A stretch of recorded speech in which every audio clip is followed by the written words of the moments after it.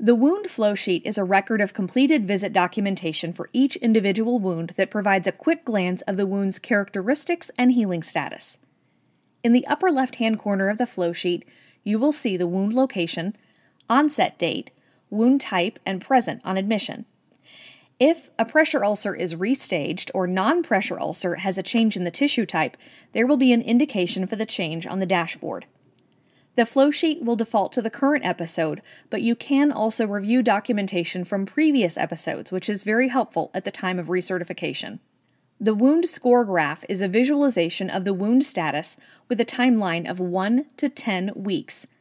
The wound score is located at the top of the bar graph. Healing is represented by a decrease in the wound score for each week. An increase in the number indicates a declining wound status, and when the number does not change for 2 or more weeks, stagnation or delayed wound healing is identified. You'll see the documentation for the assessment questions in the grid view. You can navigate to multiple pages by using the arrows at the top of the grid. The initial visit is always in the first column for comparison. Here you have a view of the wound photos and the name of the clinician who completed the visit. In addition to the assessment questions, you'll see more details regarding the wound score.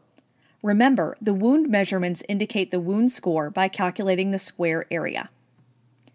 Lastly, you can also see the change in tissue injury level, signs and symptoms of infection, wound status, wound order, comments, treatment performed, and response to treatment.